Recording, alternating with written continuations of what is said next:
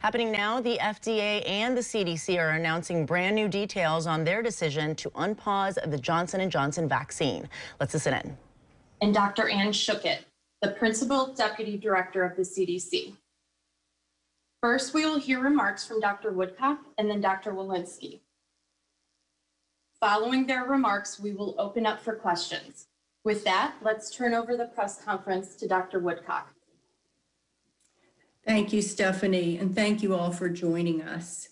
Today, after an extensive review of the available data, the FDA and CDC are lifting the recommended pause on the Johnson & Johnson or Janssen COVID-19 vaccine. The pause was recommended due to a limited number of adverse events reported after the Janssen COVID-19 vaccine was administered.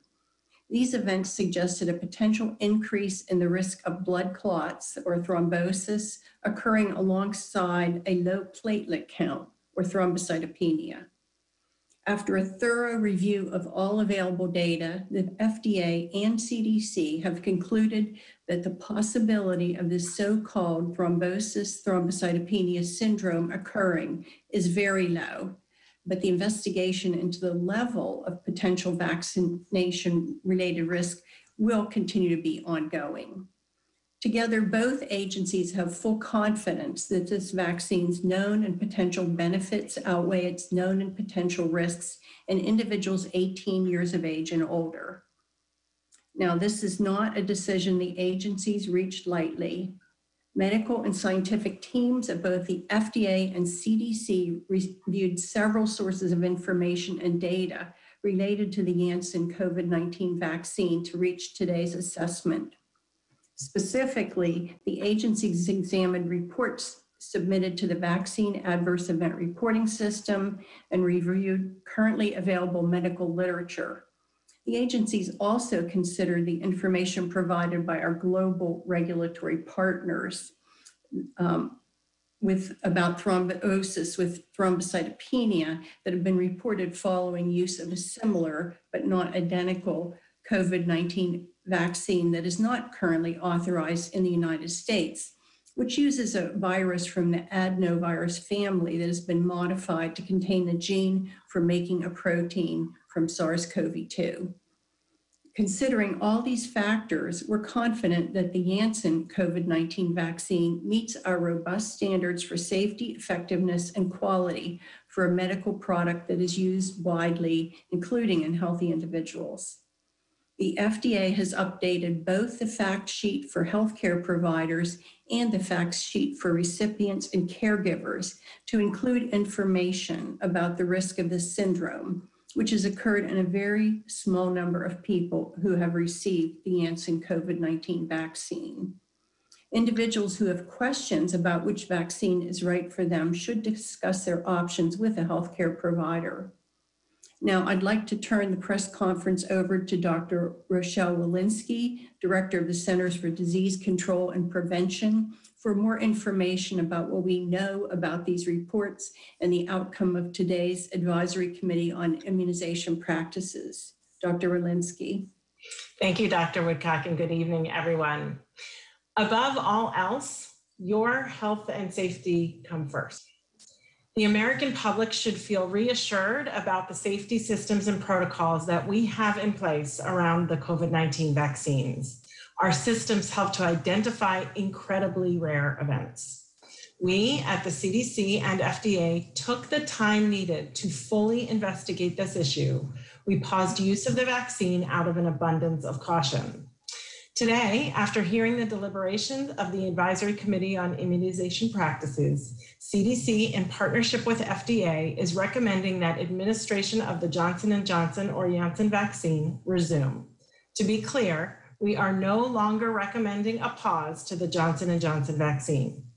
I want to thank the ACIP for their work and for presenting their recommendations today, guided by the latest science.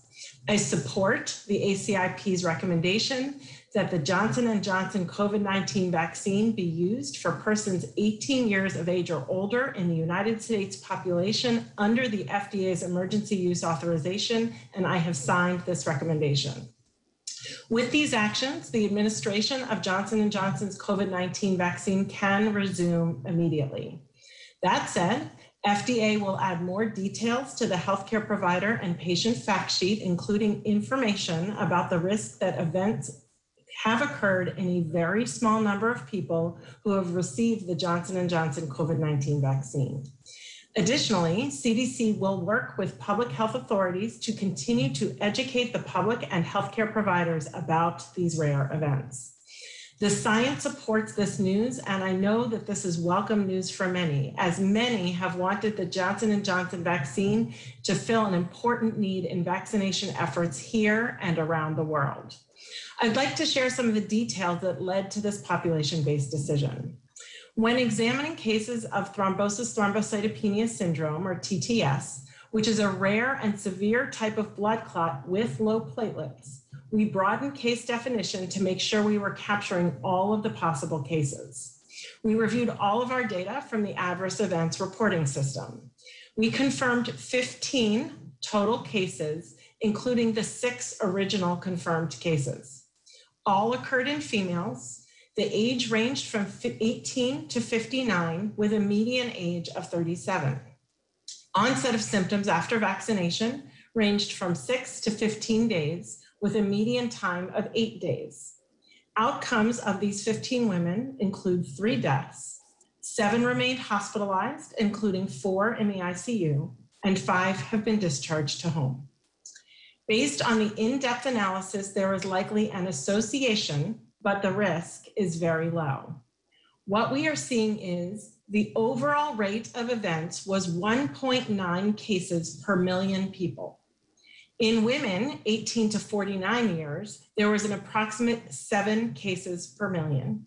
And the risk is even lower in women over the age of 50 at 0.9 cases per million. Over the last week, CDC also conducted a key risk-benefit analysis looking at use of the vaccine both on a population level and at an individual level. In terms of benefits, we found that for every 1 million doses of this vaccine, the J&J vaccine could prevent over 650 hospitalizations and 12 deaths among women aged 18 to 49. And this vaccine could prevent over 4,700 hospitalizations and nearly 600 deaths among women over 50. These are significant numbers and show the important impact of this vaccine in our country. In the end, this vaccine was shown to be safe and effective for the vast majority of people. For some women under the age of 50, there might be an increased risk of this rare TTS condition. We have 3 safe and effective options for a COVID-19 vaccine in this country. And the J&J is an important vaccine offering key advantages, including its single dose option and its viability when the supply chain may not allow for freezers.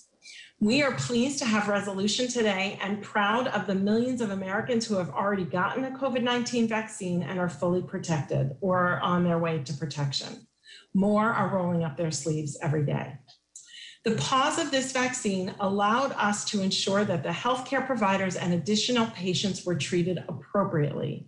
Of the additional cases that were reported to the CDC, none of them received heparin, likely improving their outcome and demonstrating that our systems worked. I want to encourage everyone to get a COVID-19 vaccine. Vaccination will bring us to the other side of this pandemic. With 3 COVID-19 vaccines available in this country, as of this week, everyone over the age of 16 is now eligible to get a vaccine. I want to also thank the medical community for reporting cases. I want to thank the ACIP and the FDA for their hard work and the public for their patience as we worked to ensure your safety. We will continue to keep health, safety, and equity at the forefront of everything we do. And we will continue to monitor for any safety concerns related to any of our COVID-19 vaccines. So with that, I will thank you and turn things back over to Dr. Woodcock. Thank you, Dr. Woodcock and Dr. Walensky. At this time, we will begin the question and answer portion of the press conference. Please remember to turn your camera on and unmute when asking a question. Our first question comes from John LaPook at CBS.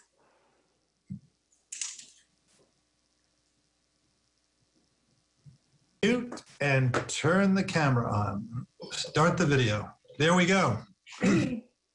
As a practicing physician watching this for the hours over the last few weeks, you can't help but be impressed by the seriousness of thought, the depth of thinking, the care, and you have these world's experts all contributing in an open, transparent way. So personally, I was blown away and I appreciated the part of it which was educating me, doctors like me, who might actually do the wrong thing and give heparin in this setting because we don't usually see this. So I think that probably was part of what went into your thinking about making a big deal of this, not just educating the public, but educating us.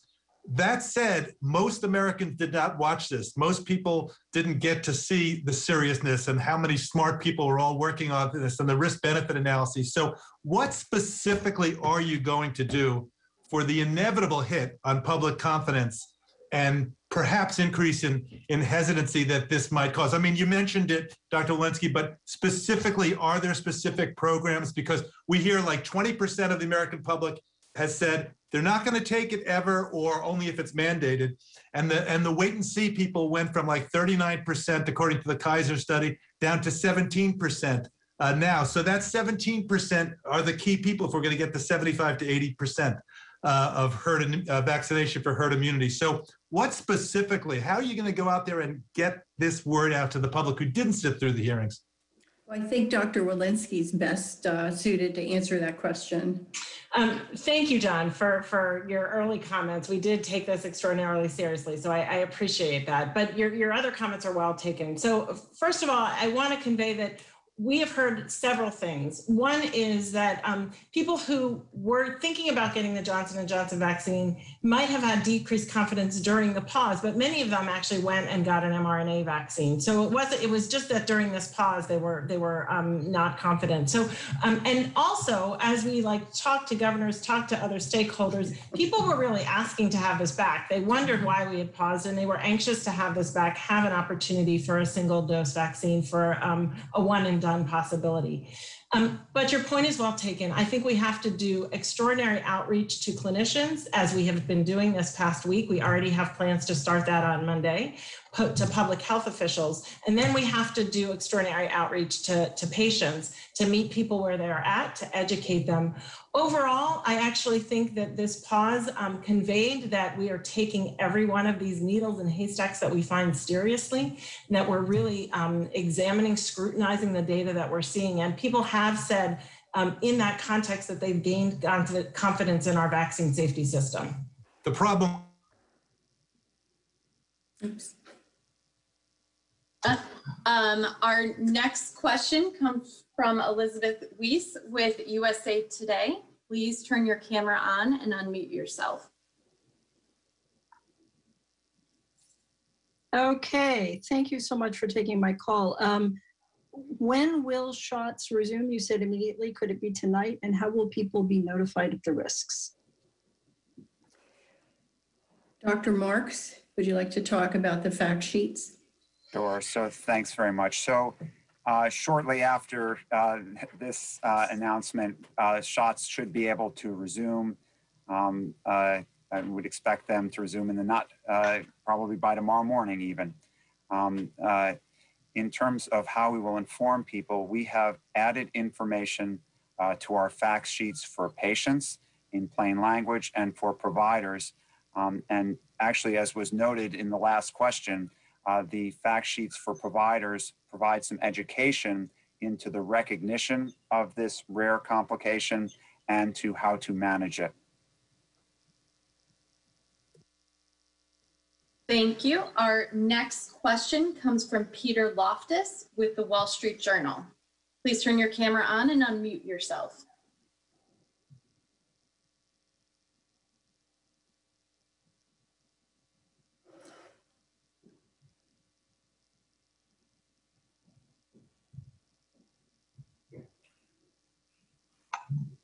Hi, I'm wondering were there any factors in your minds as you were considering this decision that that would have supported continuing the pause?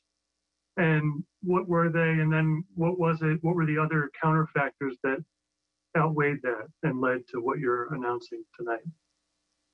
Well, let me start on this. This is a complicated question. When we initiated the pause, there were several reasons. One was we didn't know how many cases were out there. Could there have been many cases that had not been reported that we didn't know about? And second of all, there was a risk window where a lot of people had recently been vaccinated, and we didn't know how many people would actually be developing this syndrome.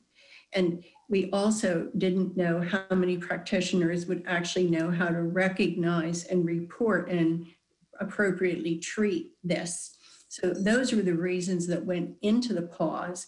As we went through the last days since the pause, we've received a great deal of information that is reassuring. Number one, our reporting system was working and we didn't get a huge number of increased reports. Second of all, as Dr. Walensky said, the people who had been more recently diagnosed with this syndrome actually didn't get heparin and were appropriately managed in a way that showed that practitioners were getting the message about what this syndrome was.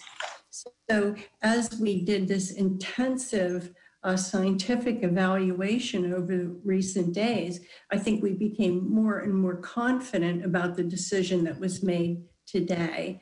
Does anyone else on the panel want to add to that? Maybe we'll just say that there were 15 people in the ACIP panel, and there was unanimity to move forward and to move forward with everyone. Thank you. Our next question comes from David Lim at Politico. Please turn your camera on and unmute yourself.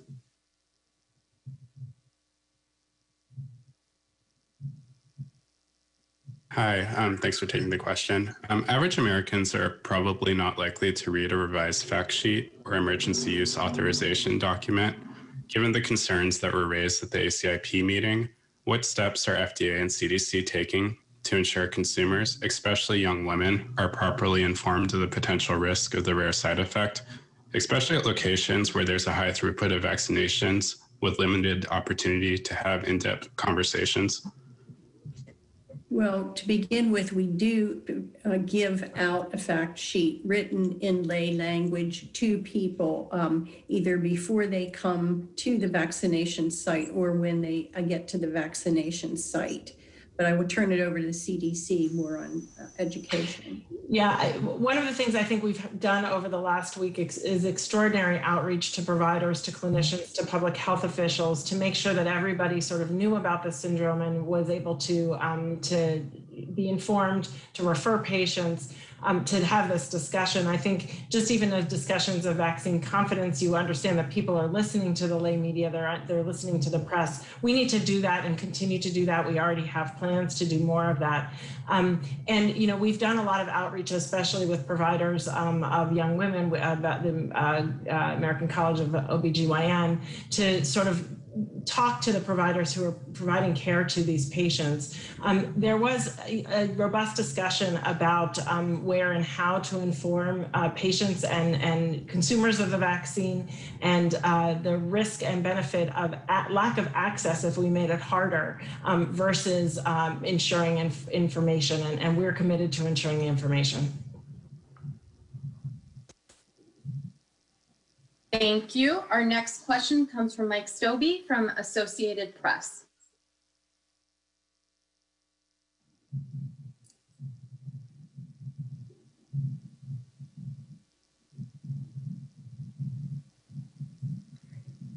Hi, can you hear me?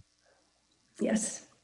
Okay, great. Thank you for taking the question. I wanted to ask you a little bit more about the timing. You all said that the vaccinations with the J&J vaccine can begin almost immediately tomorrow morning. You also talked about the need to inform women of the risk. There's going to be inserts, but the commencement is happening before the warning, isn't it? Was there an internal discussion about should we hold the pause a couple days until the materials can appear in the insert, or the fact sheets can be updated, or the outreach? Do you mind talking a little bit more about that and how you're going to get that warning out just as fast as you're getting the shots out? Dr. Marks, you want to discuss Thanks that? very much. So, given that we've had very good dialogue with our colleagues at the Centers for Disease Control and Prevention, and that we've been thinking about this, we had been anticipating various outcomes, and over the course of the past few days, had put together revised fact sheets both for the providers and for patients. Those fact sheets are now actually approved and out there. That's the beautiful thing about the electronic world and printing on demand. So those are available for use immediately in informing patients and providers. And the inserts and the other materials for patients? That's what Dr. Marks was talking about. That's the patient. The patient information sheet is a part of the emergency use authorization package that's given to the patient, and that's been revised. Yep. Okay. Thank you. Our next question comes from Erica Edwards at NBC. Please turn your camera on and unmute yourself.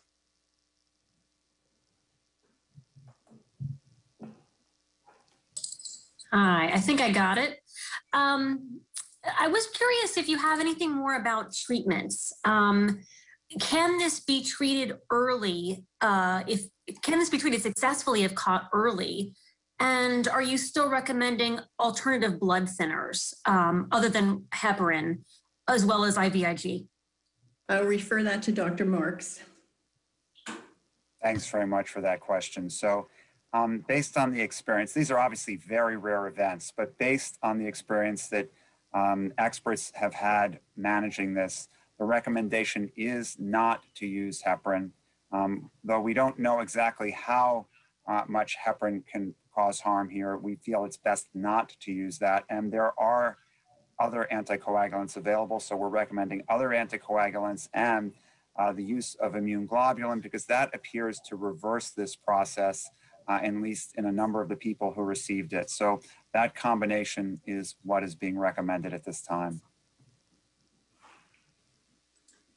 Thank you. Our next question comes from Meg Terrell from CNBC. Please turn your camera on and unmute yourself.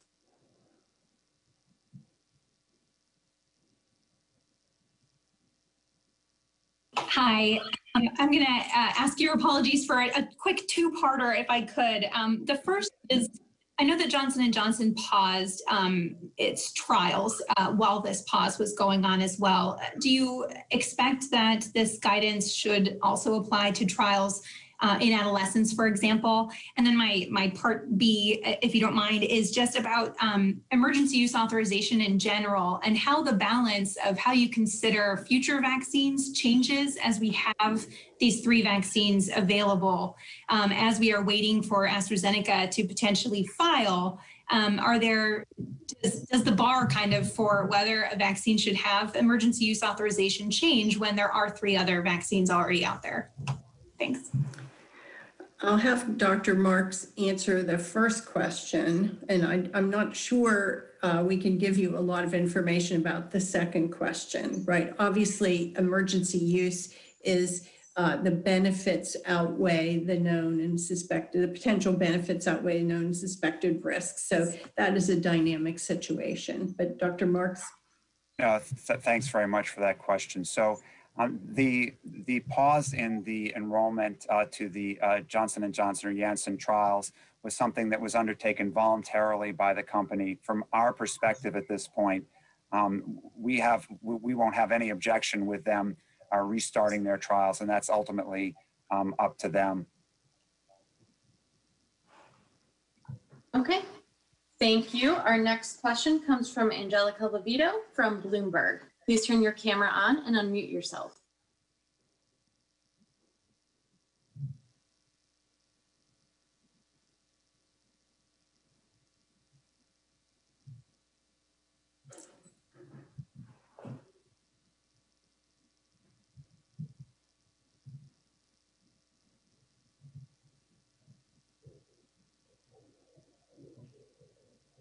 sorry, should women but under the age of 50 take a different vaccine?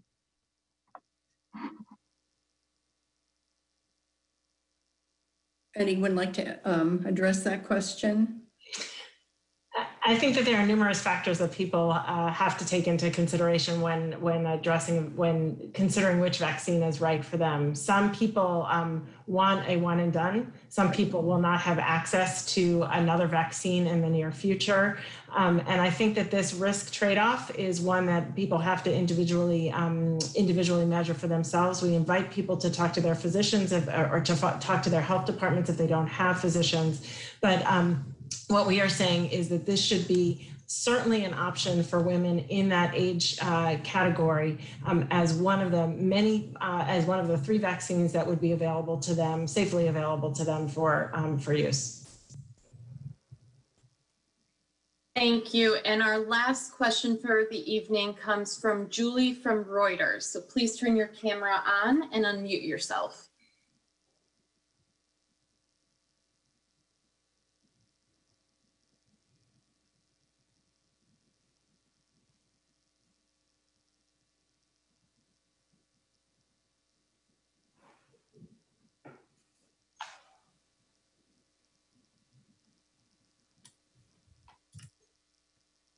Sorry about that. I was having some technical difficulties. So, Dr. Marks, when you were originally talking about this investigation, you talked about looking at the possibility of this being a class effect because the Johnson & Johnson vaccine and the AstraZeneca vaccine are both adenoviral vector vaccines.